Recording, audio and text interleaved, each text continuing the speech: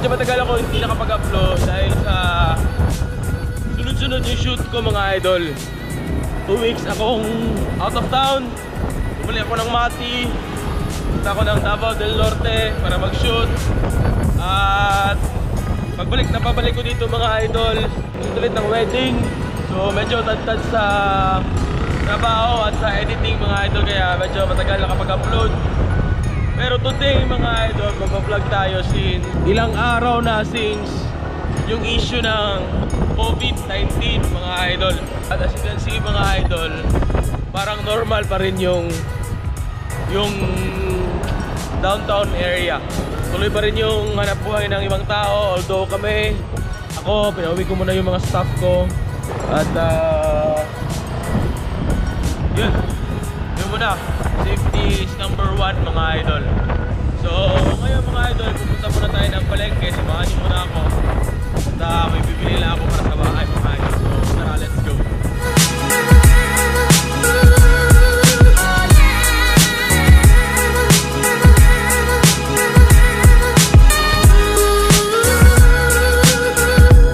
Ayan, as you can see, marami pa rin tao sa palengke mga idol.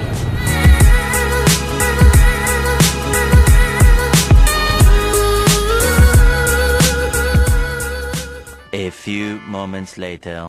So ayan as usual, traffic pa rin dito mga idol sa may palengke. So tapos ko lang namili mga idol. At yun nga, marami pa rin tao, marami pa rin yan. At traffic pa rin, no? Parang walang nagbago. Although marami ng establishments ang nagsara for safety reasons.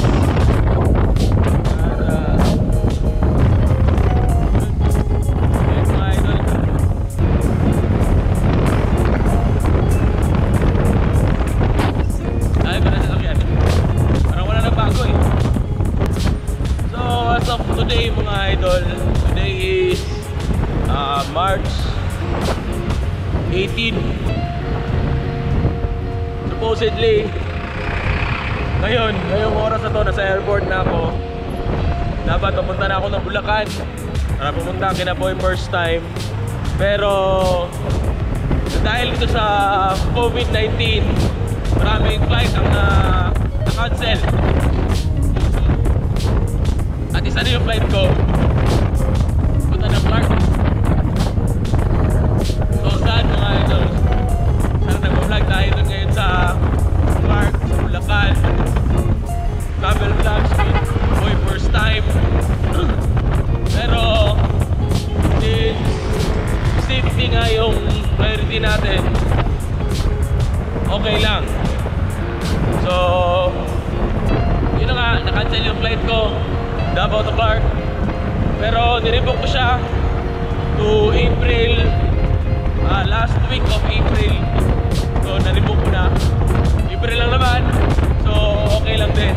Pero bosa lang din mga idol yung lakad ng Chill Squad na supposedly sa April, mid ng April, makakancel at maririsket. At siguro after na nito mga issues na ito, so mas probably mga idol, estimate ko na sa May na yun. So huling hirit summer na yun yung gagawin namin. Pero okay lang yung mga idol, as long as safe tayo, hindi tayo mahawaan, hindi tayo maging carry, safe lahat ng pamilya natin. So yun yung priority natin ngayon mga idol. So one thing pala mga idol, since ayun na nga, nasa community lockdown yung Davao City ngayon. At mga ilang mga lugar din sa Pilipinas ang naka-lockdown or naka-community quarantine. So mandated by government mga idol, cancel na ng events. So since nasa industry ako ng events mga idol, yung bookings namin, lahat ng events are cancelled. So from mid-March, last event ko is March 14. Yun yung wedding na shoot ko. Yun yung last event ko for March. I don't know for April kung anong kinakta ng events industry mga idol. So as for now, up to end of March, cancel lahat ng events. So as in, wala talagang events mga idol. So napakahirap.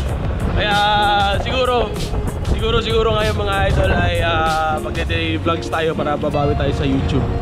So ito yung income natin. Walang events, so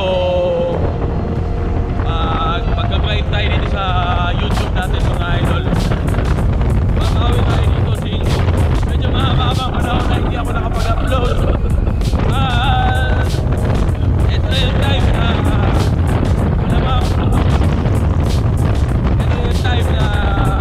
mag-daily uploads tayo mga idol. Subukan ko mga idol. I won't promise pero I will try na mag-daily upload para mas marami kayo mapanood mga idol. So for now, itong vlog na to is just update vlog. Wala masyadong ganap. Galing ako ng office. Actually morning lang yung bukas namin. At the rest of the afternoon is wala nga events. So wala muna ang office. Hindi muna sa bahay. Bonding with the family. So this is the perfect time sa inyo mga idol na mag-banding kayo sa pamilya nyo. Ito yun. Basa mo nang lumabas mga idol since yun, hindi natin alam yung panahon eh. Baka mahawaan kayo, hindi yung pamilya nyo mahawaan din. So yun, for safety na din mga idol, iwasan muna natin lumabas. Kung hindi kailangan, huwag muna lumabas. Yun yung suggestion ko sa inyo, yung advice ko sa inyo. Para sa akin naman, kailangan kong pumasok, kailangan kong pumunta sa office, kailangan namin magbukas ng morning 6 AM until 10 AM. Kailangan trabaho. So wala tayong magawa as long as maghugas ng kamay, mag-alcohol, maligo, mag-toothbrush. Basta proper hygiene lang mga idol, yun number 1. Para hindi tayo mahawa na sakit. Pag mo sa bahay, yung damit mo, sa labas pa lang, iwan mo na, disinfect ka, maligo agad. Yun. Basta yun yung mga idol. So si ate nakatingin parang nataka anong ginagawa ko. Lager po!